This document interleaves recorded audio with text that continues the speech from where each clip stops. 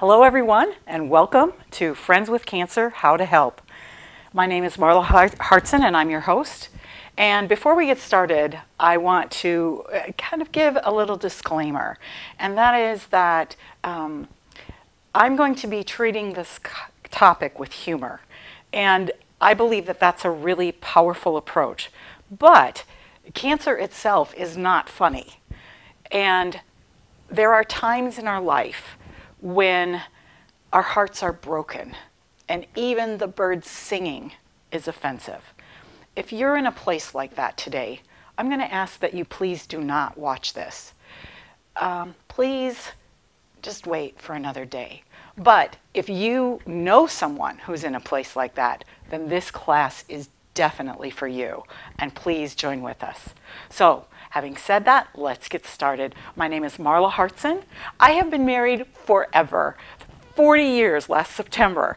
And you know how they say that husbands and wives start to look like each other when they've been married a long time? Well, my husband's bald and I had cancer. Not how I thought that was going to go. But one thing is that I do not really take kindly to people talking about having a bad hair day, because my hair took a year off. I started using humor as a way to fight fear. I guess I've done it maybe always, but I certainly got a lot better at it during my time in the Valley of Cancer. And so when I was actually told I would have chemo, I would lose my hair, I decided to go shopping for the wig before all that happened. So let's do it while I'm healthy, take a friend, go to a strip mall, look at lots of wigs, have a good time. But no, that's not how it works. When you're a cancer patient, you go to a boutique because you need your privacy. My boutique was in a garage, and they had 12 wigs, and they were all blonde. I'm not blonde. So I said, do you have anything that's not blonde? And they said, yeah, here. And they brought out Asian.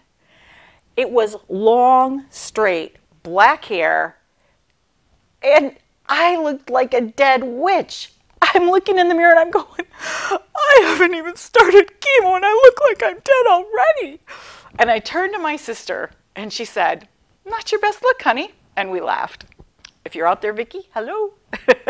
And you know, that's the power of a friend that I'm going to be talking about. But anyway, we tried on all the wigs, and the one that we liked the best was an Irish setter red, like my sister-in-law Sue wears. Hi, Sue. And it was kind of a Farrah Fawcett cut, like Marnie was wearing back then. Hi, Marnie. And it was named Evelyn, like my mama, who we lost a year ago. And anyway, when I got home, my husband said, keep looking. He gave me the American Cancer Society catalog, which miraculously shows up at your house when you're diagnosed with cancer, which is a good thing. But as I looked through it, I noticed they were not all blonde. There were even some women of color. But somehow they all had blue eyes. What's with this blue eyes? And you know, my skin, very Scandinavian, clearly. I can say I'm from Minnesota and people will believe me. But my hair, it's got another ethnicity going on. And so that wasn't working for me. And then I realized, oh yeah, women of color don't need to go to the American Cancer Society to get a wig. They already know where to get wigs. So I asked around. I said, where's a good wig shop? They told me. I walked in. The woman there, by the way, was Asian, had long, straight black hair, looked good on her. And I told her I was a cancer patient. She was actually a survivor also. I said, I want hair that looks like this. And she said, I've got it. It was 35 bucks. It even had a little gray in it, which I pay to make sure I don't. So, but it gave it a feeling of authenticity. I put it on. I went to see my husband. He knew I was wig shopping. So I'm looking at him. Hi, honey. I'm going to look at my photographer, Tom. I looked at my husband. I said, hi. He's giving me that nervous smile, just like every guy gets when his wife looks like that. He's trying hard not to laugh. He's so embarrassed. It does that to guys every time. But he finally triggered and he said, "That's a wig?" Which it was so my hair. I helped my children with their homework. They didn't even notice. But the best one was when I lost my hair. I wore it to the first oncologist appointment after that. And she was so confused. She's looking at her chart and she's looking at me and she's going, "Most of my patients have lost their hair by this point." And I reached up and said, "I did." She just about fell out of her chair. But I have to tell you that I thought that the reason those wigs at that boutique in the garage cost $200 to $400 was because insurance was paying, because I only paid $35 for mine. But it turns out that they knew something that I didn't know. There are many things I don't know. And that is that wigs are designed for people who have hair. And people who wear a lot of wigs know that if you don't have hair, you need to wear something called a do-rag. I didn't know. I didn't know. But the wigs for cancer patients know that these are going to be worn by people who are bald and have a very sensitive head. And so they have actually hair on the inside of them. Now, this could be why they don't have any wigs for me, because my hair, even if you put it on the inside, it's not going to be smooth. It's never been accused of being smooth. So anyway, it was August. It was hot. One of the things about cancer is you have like good days and bad days, and this was one of my fairly good days, and I was driving my children somewhere, and my wig just itched, and I wanted to take it off, and my children, who were 6 and 10, they're like, "Oh, Mommy, take it off. Nobody will notice." I'm like, "Yeah, no, you know, I know you're 10, but you cannot go from afro to bald in 1 second. While you're on the road, you will cause an accident." "Oh, Mommy." Well, the temptation was great, and we got to a stoplight, and I thought, well, I'm not going to cause an accident on a stoplight, right? So I took it off. Well, my little daughter, who said no one's going to notice, if somebody noticed, she wanted to see it. So she was watching, and she said, "Mommy, the guy in the pickup truck next to us, his eyes just bugged out of his head." Sometimes people ask me, "Did you lose all your hair?" And the answer is no, actually, not, at least not at first. I was on really aggressive chemo. Sometimes I'm afraid people will say, "Oh, you can talk like this because it was easy for you." And I just need you to know that very early in my journey, I found an article that said that my average life expectancy was 7 months. I was not told that by a doctor, but let me tell you, seeing it in writing was not all that encouraging. That was 12 years ago. So, and the chemo that I was on was what they called the old broad spectrum stuff. So I was very, very sick during this time. And so when I talk about going through this valley, I do speak from someone who went there, okay? But when I got to my second set of chemo, it was Taxotere.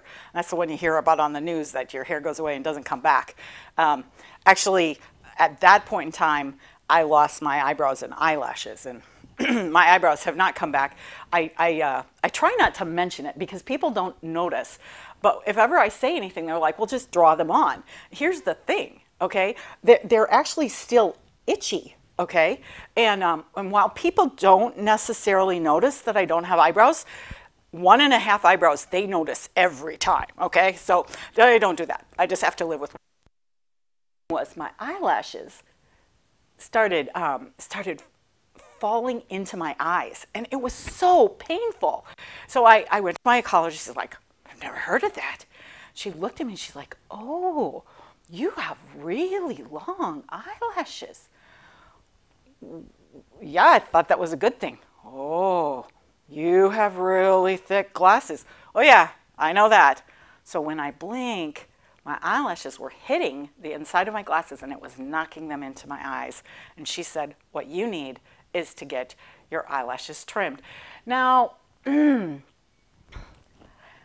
know, I've been to a few salons, but eyelash trimming is on the list of services at no salon ever. So I go into this salon and I say, "I'd like to have my eyelashes trimmed." And they're like, "Oh, no, honey, we do extensions. We don't do trimming." I'm like, "Yeah, I know, but I'd really like them trimmed." And they're like, "Oh, no, honey, your eyelashes would look stubby. Now let me just paint this picture for you, okay? I am like halfway through chemo. I look more green than normal, which is kind of a green tint anyway, but I am like seriously green at this point. And my eyes are like red and bloodshot from crying from these eyelashes falling in. And my wig, it was my hair, but it was getting a little aged. And I just have to tell you that I was not in the running for Miss USA. And stubby eyelashes were not going to be the one thing that kept me from my crown. And I was too sick to debate. So I looked around, I'm like, okay. It's a weekday morning, very early. There's a couple of employees and 2 customers. Damage is limited. Okay, I'm a cancer patient. I don't care. And they said, right this way, ma'am. And they took me in a private room. And they were so kind and gentle with me as they trimmed my lashes. Sometimes as cancer patients, we do not deserve the kindness that is shown to us. None of us ever deserves the kindness that is shown to us. But I do want to share with you today about the special needs and issues with helping your friend with cancer, and also the amazing opportunity that you have. And I think that some of what I share today is going to be applicable to where we are right now as a world, and that is right now we're facing coronavirus. And we planned to videotape this morning before we knew that that's what we would have to do today. And I'm grateful for that. So let me show you our agenda. Okay, where do I go here? All right, so that little introduction is what I've been practicing at open mic comedy for a year to get prepared to share this with you. As I said in the beginning, comedy, laughter is a powerful weapon against fear, and it's something that we can use to, when, you know, here in Florida, we're pretty used to impending disasters, you know, hurricanes coming, and there's a line between preparation and panic, okay? And honestly, not one of us has ever navigated that line 100% correctly. But laughter can push us back out of the panic and into the preparation and appropriate reaction. And so that's one of the tools that I use. So anyway, that was my introduction that we just went through. I'm going to talk about how to offer less. And that's kind of a funny thing to say, but it's really the most important thing. I'm going to talk about how to ask for more. And one of the things that we can do as a help to our friend with cancer is actually coordinate care from others. So the ask for more is helpful not only for people who are actually going through Valley right now, but actually people who are coordinating for someone who is. And then taking care of your volunteers. I'm going to talk about some of the unexpected things that happen when you're helping someone who has cancer, and how to not be surprised by that. And then your presence is the best present. And then we're going to have some Q&A at the end. Now, I'm not sure how Q&A is going to go. I haven't figured out how I'm going to know if you're asking me a question on Facebook without stopping recording. So we'll figure that out when we get there. And then at the end, I have a drawing. So that's how we think this is going to go. And if there's nobody asking questions, that question and answer period on the end might be kind of short. So we'll see how it goes. All right. So let's talk. Let's see what's next here. Okay. So we did that. And we're going to talk about offering less. Okay. Where is my mouse? Hello. Hello. Oh, okay. So I want to talk to you about social etiquette. We are taught as children to say please and thank you. And we're also taught some social etiquette rote responses that are very powerful and very important to us as a society. And one of the things that we're taught, and I taught this to my children, and I'm going to sing it for you, and I hope I'm not off key. Good morning, how do you do? Good morning, I'm fine, how are you? That's one of the things that we're taught. And you all know the uncomfortable place that you can be in if someone doesn't answer I'm fine, how are you? And if they tell you how they really are. So there's another social nuance that will help me explain what I'm talking about here. And that's if you see someone you haven't seen for a long time, and how do you end that conversation? And the correct way to end that conversation, at least the way I've been taught, is to say, it was so wonderful to see you, we're going to have to do this again. What does that mean? It means I'm done talking to you. Does it mean we're going to get together again? Maybe, maybe not. If you meant it, you would put some specifics on it. You would say, it was wonderful to see you. We're going to have to do this again. You know what? Could we do lunch next week, Tuesday or Thursday? Now you mean it. Okay, do you see how putting those examples on the end took it from what you're supposed to say to something you actually mean? All right? Now, we're going to get to this one, if there's anything I can do. We are taught as a society that if we, not sure why this is making me sad, but maybe just because of where we all are right now, but if we know someone who's going through a really hard time, what we're supposed to say is, if there's anything I can do, let me know. But it doesn't mean anything. That phrase is telling us what we should be doing, and saying it isn't doing it. So I want to talk into this a little bit more, all right? So let me see. All right, so what we want to do, we want to say that line, but on the end of it, we want to offer less. We want to have examples that show our limits, that are actionable. Because when you say, if there's anything I can do, let me know, that is not actionable. The person hearing it doesn't know if you're saying, I'm fine, how are you, and something horrible is happening in your life, or if you're really fine. They don't know. They don't know. But by putting examples on it and giving actionable offers, it changes and it makes it something that can be done. All right, so we're going to show examples of offers. So here's Judy, and she comes up and she says, if there's anything I can do, let me know.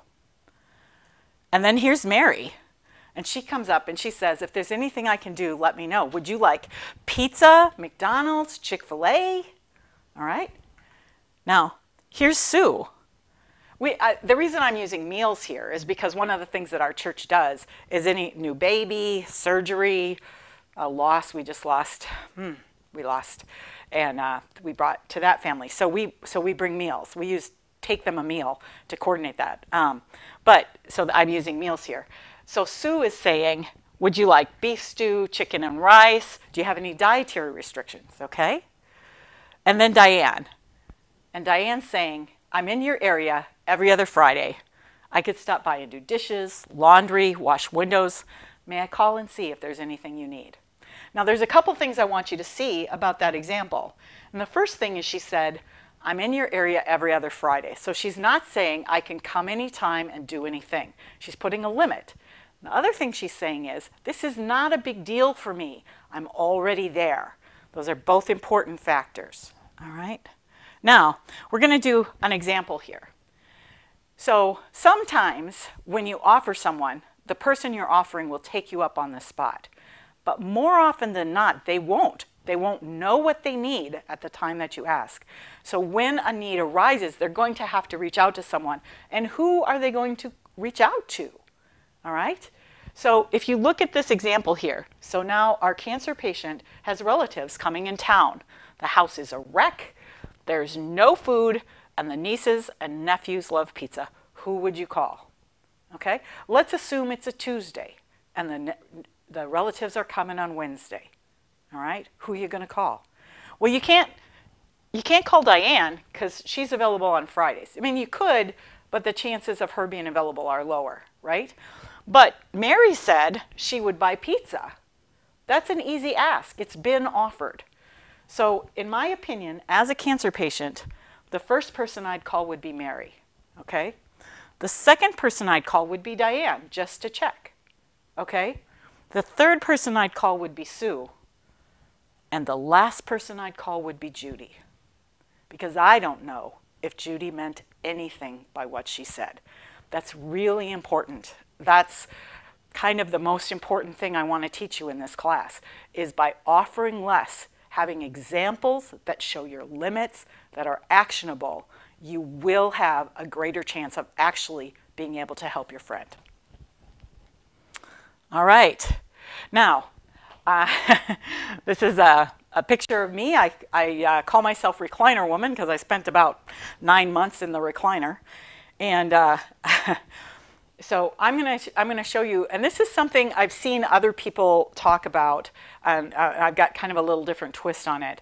But what I've seen online is they say, dump out, comfort in. Okay, and that's somebody else's idea, and I love it. I think that's a really, really appropriate thing to say. Don't look to the spouse of the cancer patient to comfort you in your grief. Go to your own spouse. That guy has enough on his plate. But what I want to talk about is how where we are in relationship to the cancer patient changes how we help them. All right? So the first group is what I call the A team. And whether your cancer patient is using Western medicine or Eastern medicine or all of the above, the A team is the one whose plan we want to come together, okay? And we do not want to get in their way. Anything that we do is surrounding and supporting and never in the way of the people who are fighting for our patient's life. The next circle outside of that is what I call the B team, and those are our best friends forever. Those are our very best friend, our family that is in the house with us, maybe a family that's in town. These are the people who are going to know on a day-by-day basis what's going on with us. They're not reaching out because we have cancer. They're already in our lives, very intimately connected to us. They probably don't need this class. They are like here with helping the cancer patient, okay? So that's not who this class is to. This class is actually to the C team, all right? That's community, church, coworkers, neighbors, all the people that know you. And also when I say community, I mean geographically close, okay? Because there are things you can do when you're geographically close that you can't do when you're far away. If you live in Utah and I'm here in Florida, you're not going to stop by and mow my grass, okay? So community is huge, all right? Then the next team is the D team, and that's the distant team. So that's, maybe it's, I mean, when I was going through cancer, my sisters were in the D team. They were all distant from me. My mom was in the D team, okay? So sometimes, like, they would fly in. One sister flew in and stayed with me for a week. Another sister was actually living on a boat, and she brought her boat up to the coast nearest us and took my children. And so the weeks when I was the sickest, my children went and stayed with her on the boat. So sometimes that D team can come on site to help you, but there's different things you do as part of the D team, okay? And then the last team is E for everyone. And those are all the fundraisers, the walks, the runs, the bakes, all those things. And I made a t-shirt that says, if you have run, walked, baked, whatever, thank you, thank you, thank you. When I was going through cancer, and like I said, it's been 12 years now, but I heard an oncologist from the VA in Tampa, and he explained that he worked with veterans, and that he had been there for 20 years, okay, so that was 30 years ago. And when those veterans would come in, they were pretty much smokers, and they were coming in with neck, throat, and lung cancer, and their 5-year survival rate was 20%.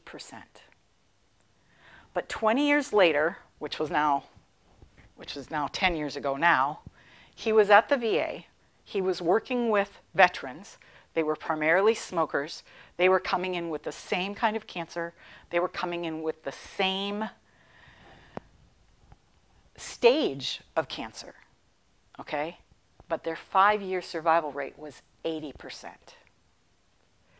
All those things that we've done, all the research that we've done, we have learned there are many, many more people surviving today than ever before. And what that means is that there's more people for you to help, and there's more hope. And so that's a great thing. And I just want to say thank you. Thank you. Thank you. All right. So now that we've talked about what team we're on, we're going to talk a little bit about the kinds of things you can do and how that varies by team. All right? So what could you offer? So one of the things that I needed was rides. And I've been talking to friends about, like, which cancer patient actually needs help? And I was in the category that needed help the most because I had no close family in town. I had school-aged children. My husband actually had a motorcycle accident the year before and used up all of his PTO. So he was earning PTO like a half a day a month. And so I did all, he works at a hospital. And so I did all of my doctor appointments actually on the campus where he worked. So he didn't have to take time off. I had to get myself there and get myself back. But if I needed him during the appointment, he could just run over, take an hour, and get back. But I needed rides. A lot of people don't.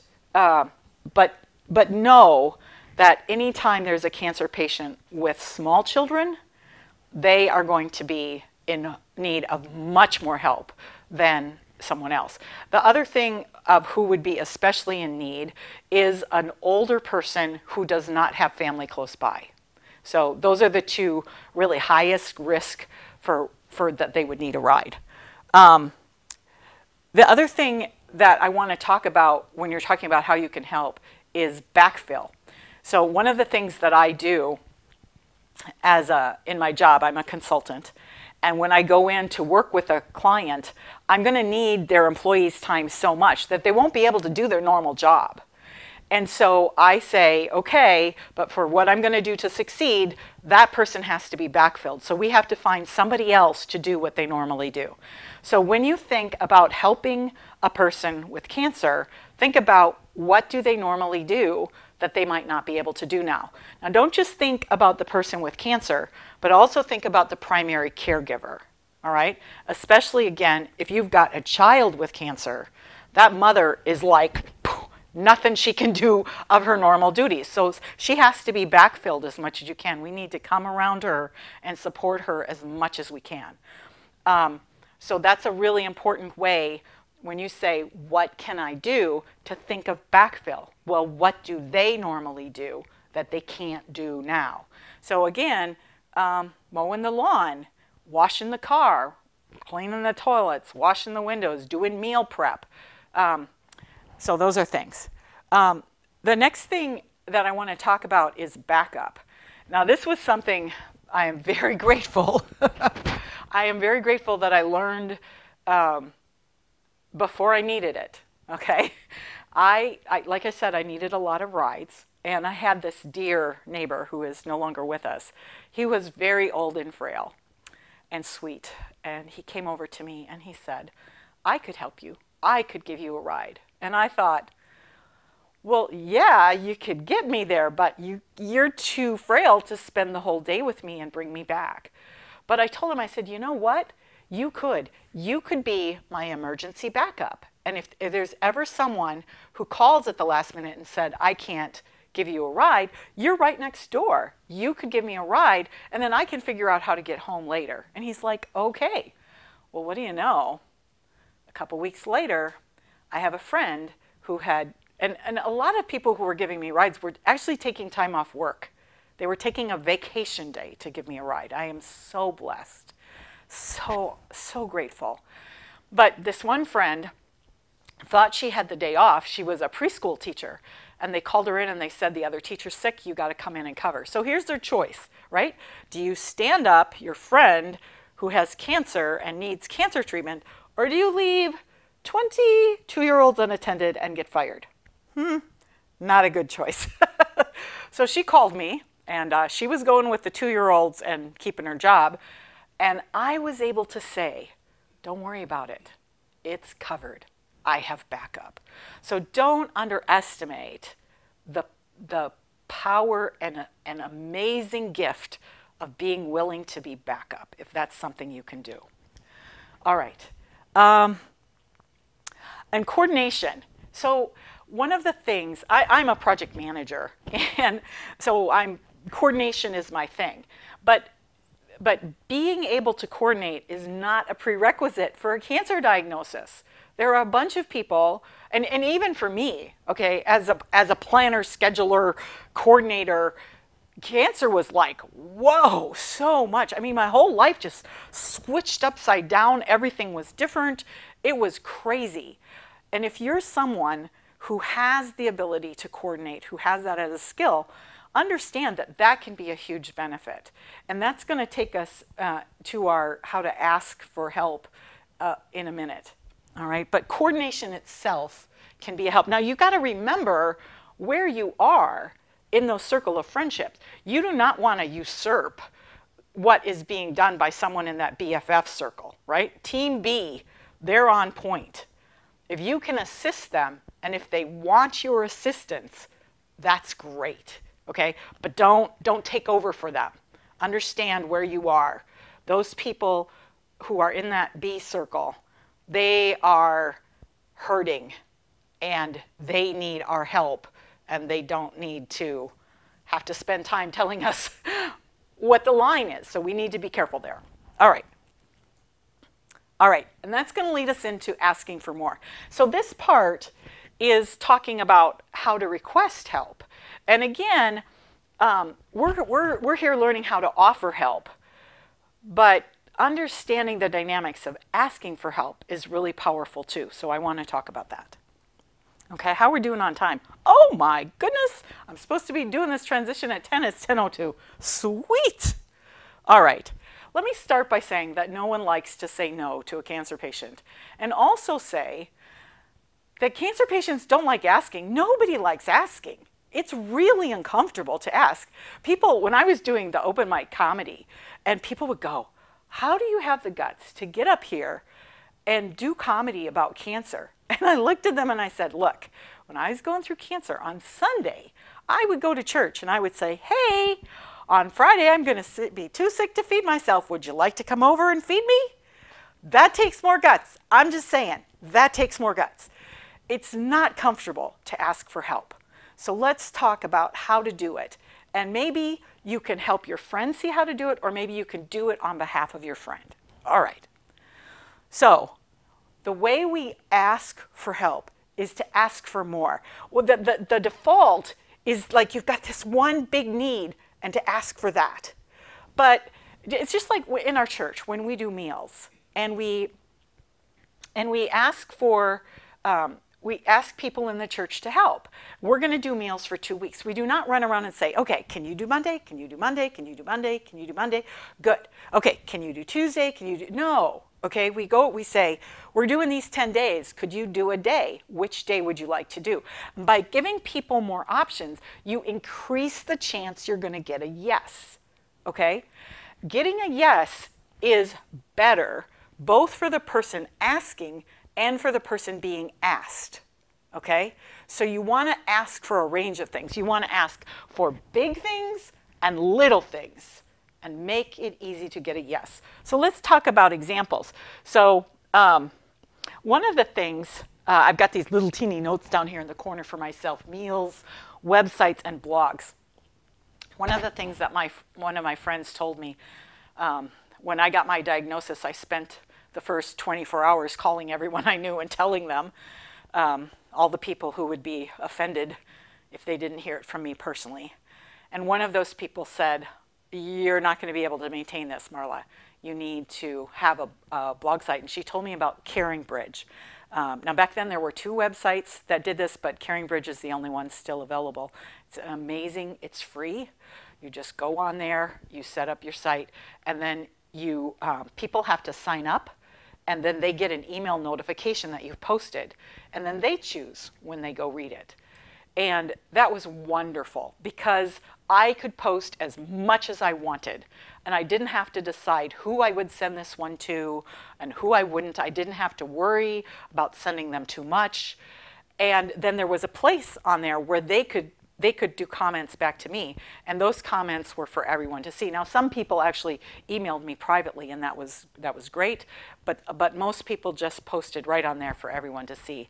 And one of the people who I call my champion commenter was Mary. And Mary would just have a little line, and right now I can't remember what she would say. But a lot of days, no one posted there except Mary.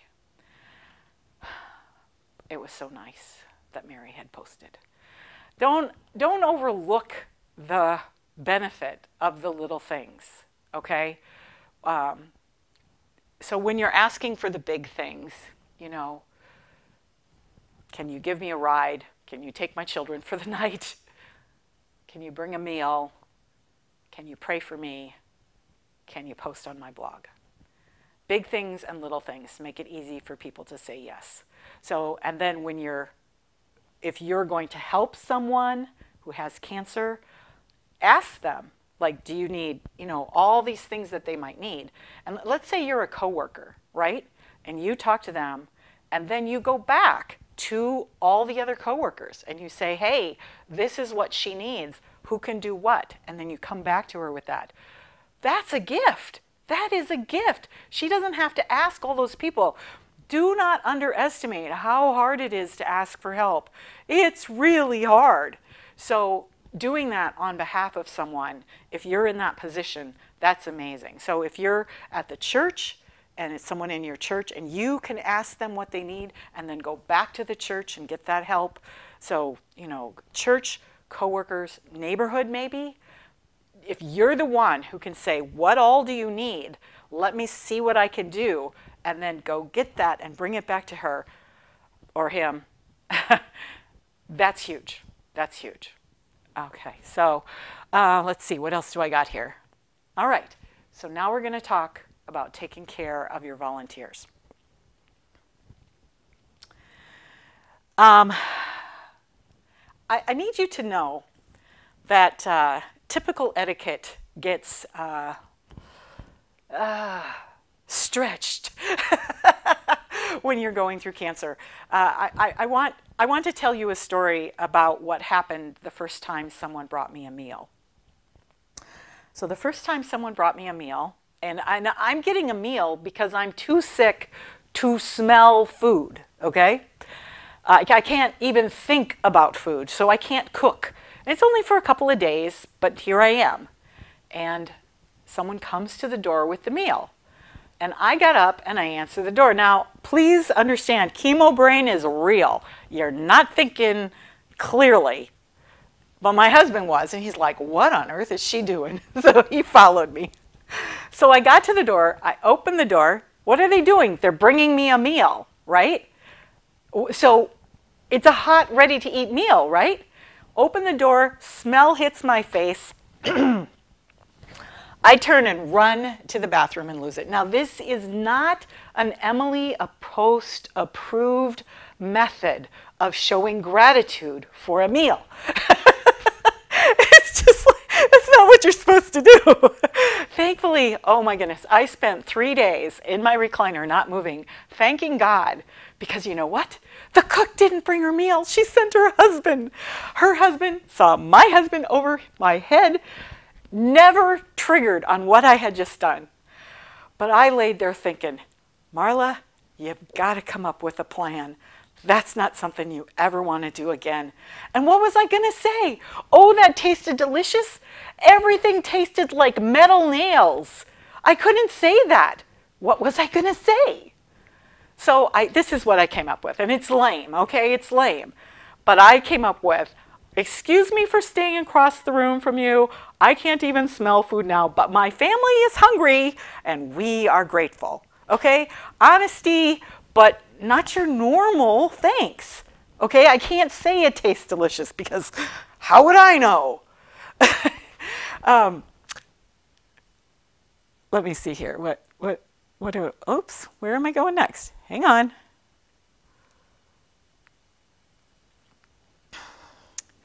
So, how can you take care of your volunteers? The first is by giving them as much notice as possible about what you're going to need. Sometimes you don't know. Sometimes you don't know. But if you do, tell them as far in advance as you can. My mother, I ended up needing rides. Like, I had chemo every other week for 4 months. But I not only needed a ride on the day of chemo, but I handled it so badly that they had to have me come in for intravenous fluids for the following 3 days. So I had to have rides 4 days in a row every 2 weeks. That's a lot of rides. So when I found out that, my mother said, don't ask one chemo at a time. Put down everything you know. And like I said before, I mentioned people were taking PTO. You have to plan that in advance. You can't just call your boss and say, hey, I'm not coming in tomorrow. I'm doing a favor for a friend. That doesn't fly, okay? You can say, I'm not coming in 3 weeks. I'm taking the day off, and you don't even have to say why, okay? But so you see, so advance notice is one way of taking care of your volunteers. The other thing is, like I mentioned before, backup. If you have backup in place, so you not only arrange for, let's say you're arranging rides, you not only arrange for rides, but you also arrange for someone who could do backup if that falls through, that's a gift to your volunteer as well as to the cancer patient, okay? Because nobody likes standing up a cancer patient. That does not feel good, all right? But the one I want to spend a little time on is follow-up.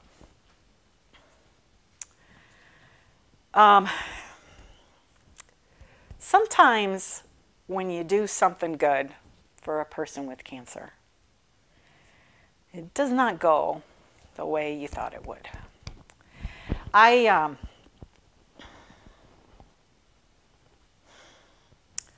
We get, we bring meals to a mother with a new baby. It's so cool. It's just so beautiful. And we take a meal to someone who's had surgery, and we're so glad that they're through it and they're going to get better. And you take a meal to someone with cancer, and you don't know if they're going to live. And they probably look worse than the last time you saw them. And sometimes it's heartbreaking. It's hard. It's hard. Don't underestimate how hard it is. And people don't know what to say. I can't tell you what to say, all right? But I can tell you a couple of things. I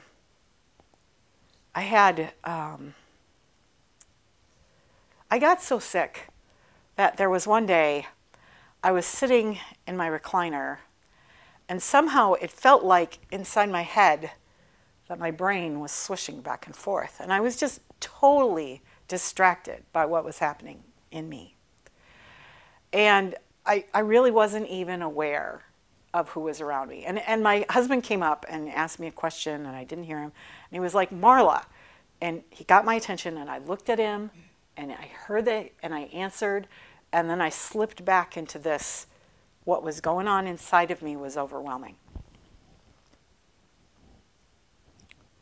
There's nothing that anyone could have said that day that would have made any difference about where I was.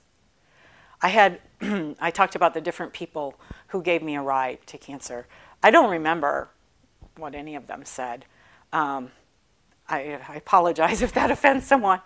I do remember one person specifically talking about what was going on in their life and what a gift that was to me. Several people told me about what was going on in their life.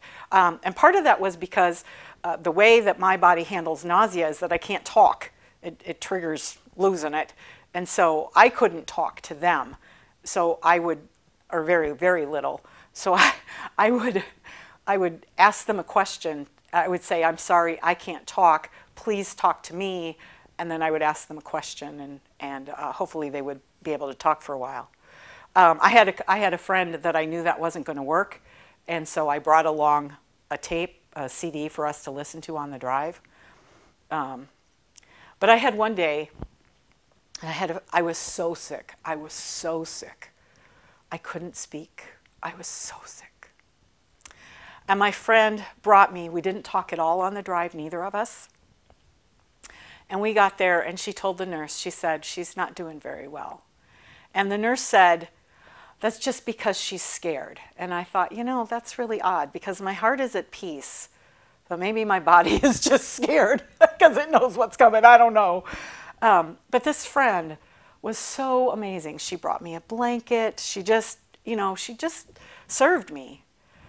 And 2 years later, I went back to her. I was preparing us to talk about this, and I went back to her. And I wanted to talk to her about two things, and this was one of them. And I said, I just want you to know my memory of that day and how grateful I am for how you took care of me. And she said, oh, I always felt bad about that day because I just didn't know what to say. Oh, for Pete's sake, I couldn't have heard her if she spoke. So don't worry so much about talking. Be there. Just understand how important it is to serve, to do, to help. Your words, like if someone's going through a breakup and you can say words that comfort them, that's cool. But if someone's going through cancer, your words don't have any impact on the outcome of their diagnosis. Don't be so worried about saying the wrong thing. Say less. Just be. Just help. Just do. But do more. The other thing I need to tell you is this bottom one, emotions that are not physical. And that same friend, she went on vacation and she brought me a prayer candle that she got out on the West Coast. She was across the country from me. She went to a mission and she saw a prayer candle. It was pink and she thought of me. She bought it for me and she brought it to me. Isn't that great? I was so angry. How dare she?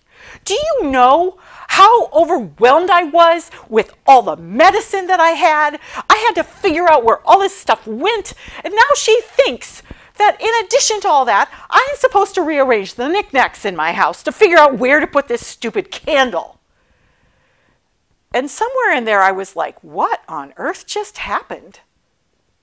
And I kind of looked around my house and I'm like, Marla, you adore candles. You have dozens of them. And look, there's a spot. Put the candle there. And I was like, oh, that was weird.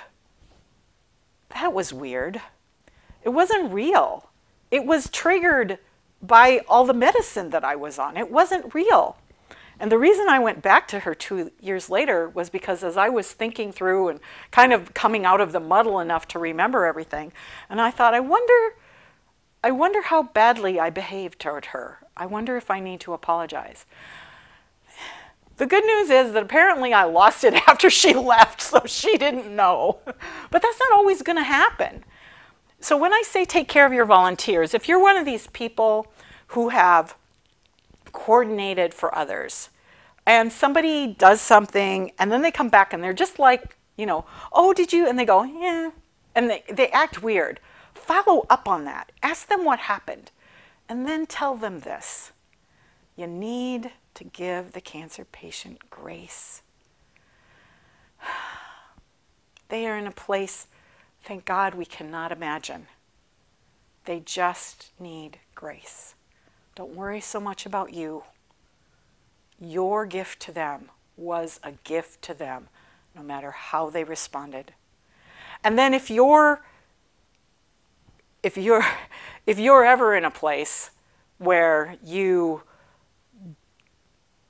if it's ever you who responds badly, when you realize it, come up with a way to say thank you later. Go back and say thank you. It's never too late to say thank you. So that is taking care of your volunteers. I've seen people respond to someone going through cancer that they're not behaving like they should.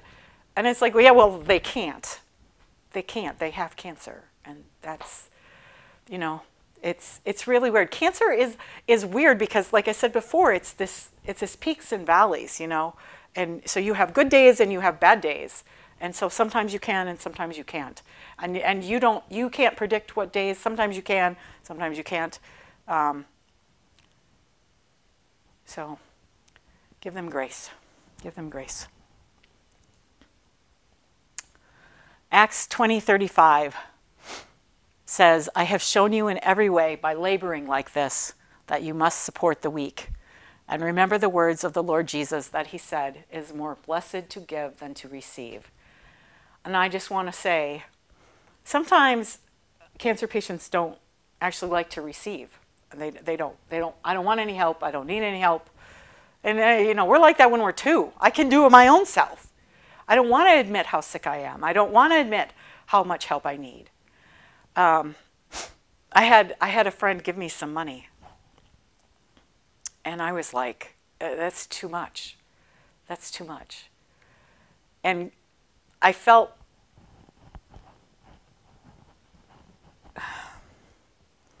I realized that if I had a choice between giving someone else that much money or having cancer, I would give them money. Like, on the table, baby. So, but you need to understand when you're reaching out to help someone who's going through cancer that they're not just laying around wishing you would give them stuff. They may need stuff, but they don't necessarily want to admit that they need it. So one of the things that happened when I was going through my valley is that people were so gracious to me. They did like these huge, wonderful things for me and made it sound like I was doing them a favor. The person who gave me money said, I lost my mother to cancer. I would like to give you this money because I loved her. And it was like, well, you know, like you're going to say no to that? And it made it easier for me. A lot of times when we're helping people, like we think, you know, it's more blessed to give than to receive. I'm doing this to feel good myself. I need you to understand, okay? Helping a person with cancer is not to make you feel good. That's not what it's about. You are showing up in their life to be a blessing to them. The best illustration I can give for this is being an honor guard for a military funeral. There is nobody who feels good, like it makes them feel better that they're an honor guard for a military funeral. It is honor, not joy. That's what it is when you help someone with cancer. It's honor. It's your honor to help them. It's not about you feeling good. It's your honor. And it's so, so needed, so appreciated. Even when it's not appreciated, even when they can't show that they appreciate it, they still need it. And you're... I want to talk about just being there. Your presence is the best present. I have a friend who lost her husband in June of this past year. And I was talking to her about this class, and she said, and I asked her if I could quote it, and she said, just be with them. It's the hardest thing, but it's the best thing. Make the effort to be uncomfortable and be there. My friend Nancy, best friend from, I actually have more than one best friend. It's really cool. But Nancy and I have been best friends from high school, and she came down to celebrate her 50th birthday and ended up being in my house on one of my worst days when I had to have someone there to feed me. And that day also a coworker, a client coworker that he passed away. And that was the day that I cried. That was actually the only day in all of my valley of cancer that I cried. And she was there to hug me. And I think she would have not believed me. She would have felt shorted if I hadn't cried on her shoulder.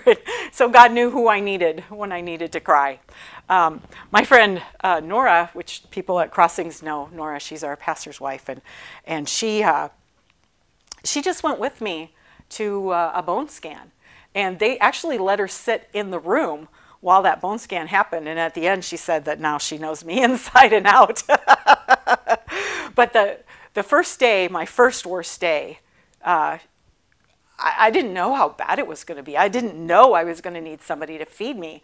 And they had thrown so many things, do this, don't do that, do this, don't do that, do this, don't do that. And then the day of chemo, they threw a whole nother twist on me and said, do the things we told you not to do and don't do these other things that we've never mentioned before. And I was just like, oh, and I'm laying in this chair. I can't even think about food. I don't have any idea what to eat. And they said, you have to eat, you have to drink.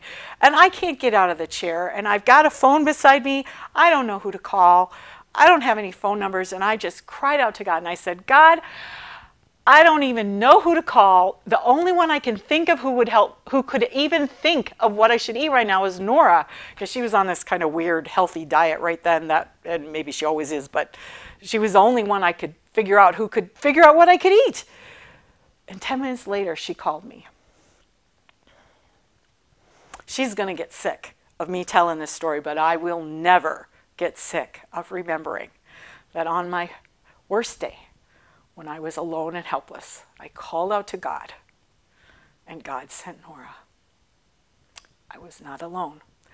That's what you have the opportunity to do when you help a friend with cancer. And then I want to talk about Jenny.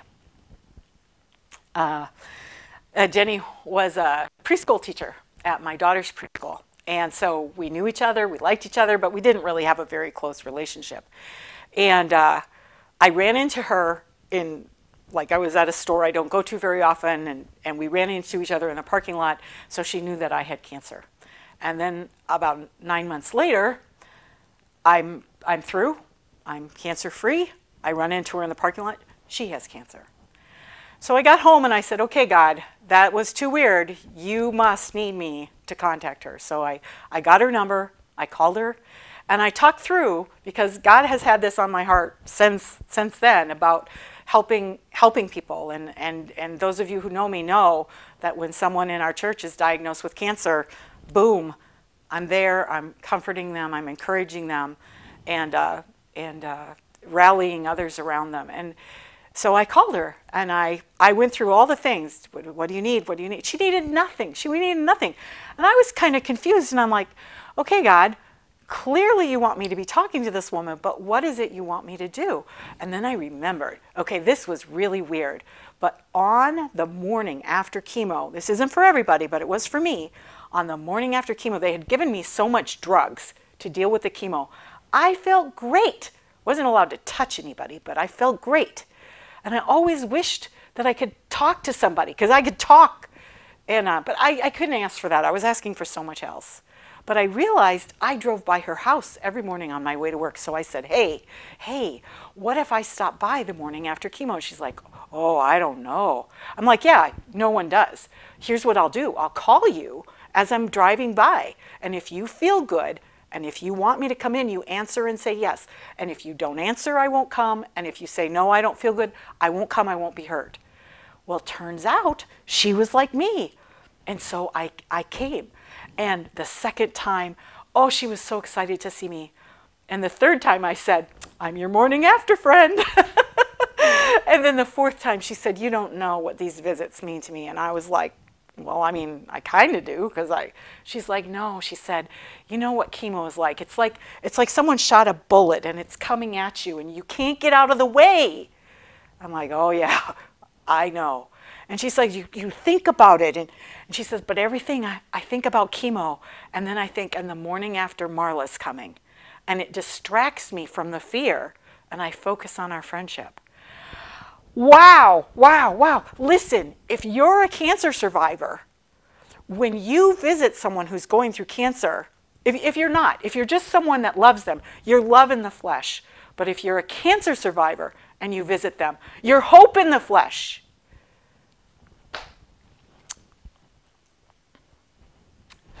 that's it, guys. I just need you to know how much all the help I was given meant to me. It was such a gift. So that's it. Say, Tom, since you're here, do you have any questions for me? No? Turns out, I just found out today that Tom is a survivor also. So that's pretty amazing that God would give me another cancer survivor to help me with this. So what I want to do is when I post this on Facebook, I want to give away, I'm going to give away 50 books. So I want people to, if you're interested in a book, say so. I'm going to give away no more than 1 book a day, and no more than, and I'm not going to have a drawing unless I have at least 10 people in the drawing for it. Okay, so I don't know how long the 50 books are going to last, but I'll keep it posted under the video of where we're at with the 50 books.